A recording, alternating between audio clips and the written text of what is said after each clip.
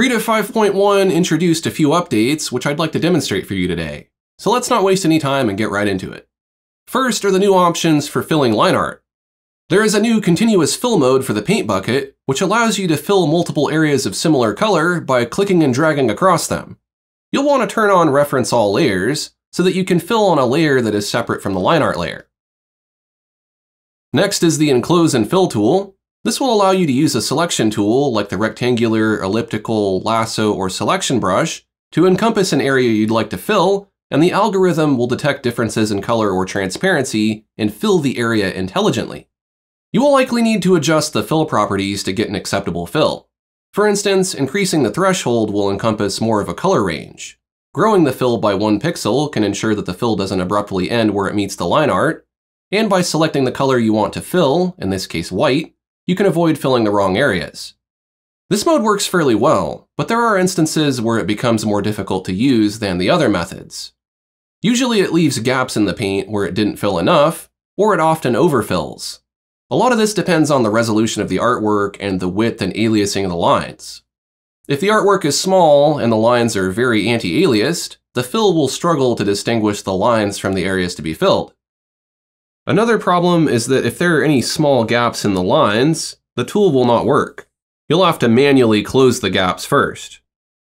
I can fidget with the threshold settings to try to make the tool more cooperative, but the more time I add to the workflow, the less sense it makes to use this method to fill everything. You may have to touch up some areas that weren't filled using a brush.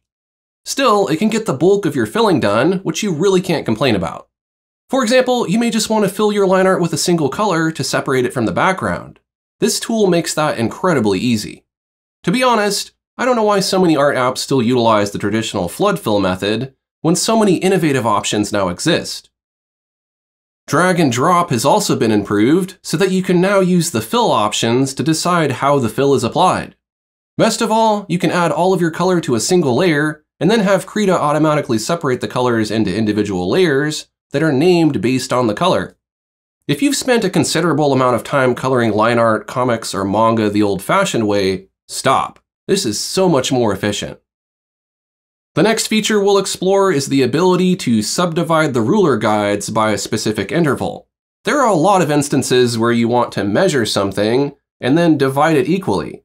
For instance, I can draw this snake, create a ruler guide that matches its length, and then subdivide the ruler to show the different ways I can subdivide the snake to create stripes. This is a small but powerful feature that I would love to see extended to the other assistant modes. And now for another guide-related feature. While many art applications offer perspective drawing guides, few offer guides that specialize in drawing ellipses in perspective. Krita 5.1 features a new Perspective Ellipse mode in the Assistant tool. I'll zoom out quite a bit, and first I will select the Assistant tool and choose the 2-point perspective mode. I'll click on either side of the canvas, leaving some distance between the vanishing points and the canvas edges. Then I'll click once more in the center of the canvas. Now that I have a perspective defined, let's select the Perspective Ellipse mode. Because every ellipse is contained within an invisible tetragon, I'll choose one of the squares on my perspective grid and click 4 times to create a box that defines the perspective of the ellipse. You may want to zoom in to make sure you're matching the perspective lines precisely. As you can see, the guide draws the ellipse within those bounds in the correct perspective. This is much more efficient than drawing these guides manually. The guide also shows the ellipse subdivided in 2 different ways. First, the solid line shows you the center of the ellipse as it relates to the perspective of the scene. These lines align with the vanishing points. This can be very useful for centering another smaller ellipse in the center, or perhaps a pole.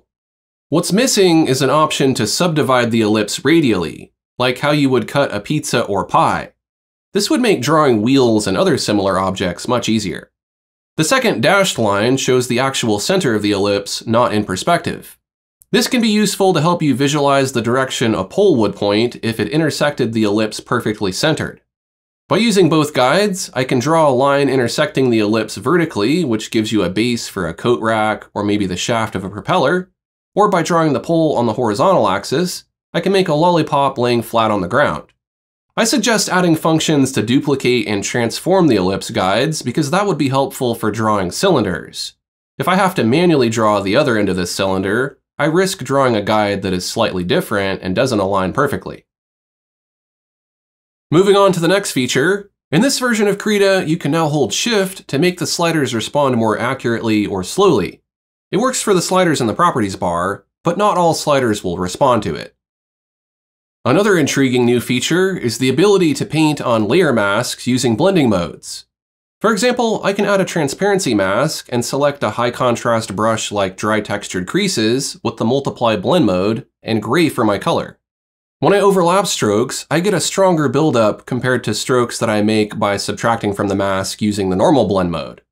As you can see, the normal blend mode has less contrast and appears flatter overall.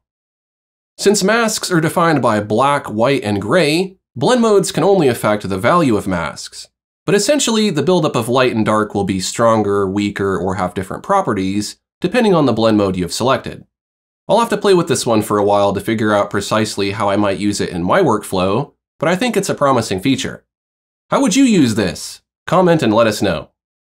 The next feature we'll look at is the inclusion of color ramp sliders in the specific color selector and HSV HSL adjustment filter. I'll change the mode in the specific color selector to HSV, which is more intuitive than RGB for painting. These are much nicer than blank sliders for selecting and adjusting color. I'll try the HSV HSL adjustment filter next. I think this one needs a little more work, or maybe there is a bug. The color ramp for the hue does not align with the original color, nor does shifting it align the cursor with the new color, so I'm just confused by the necessity for a color ramp slider here. The saturation is always displayed as red when it should match the original color of the layer I'm adjusting. Value is acceptable as is, or it could be a color ramp that matches the color value of the layer. That's just my opinion. One of the complaints about Krita I've been hearing a lot is that some artists do not like to have to switch to an eraser brush, they would rather have an eraser tool. In this version of Krita, you can now enable customizable cursors for the eraser brushes so they can easily be distinguished from regular brushes while you're painting. If you're using a pen without an eraser on it, hopefully this makes it more clear when the eraser is selected. One final feature that excites me is the ability to edit multiple layers at once. You can now clear, cut, copy, and paste on multiple layers, and the layer order and opacity will be preserved. For example, I have this banana that has a bruise on it. I can make a selection of the lower half of the banana, select all the banana layers, and then cut and paste. This cuts the banana in half and puts the pieces on their own layers in the correct order. This is a small feature that could save artists who work with layers a lot of time. Unfortunately, you cannot transform the layers unless you group them first. Ideally, you'd just be able to transform them without that extra step. Now, if you could only paint and blend multiple layers at once, that would be something. That was a look at just a few of the new features in Krita 5.1. Check out their website for a full list of release notes. For more digital art tutorials, be sure to subscribe to my channel. Thanks for watching, and I'll see you next time.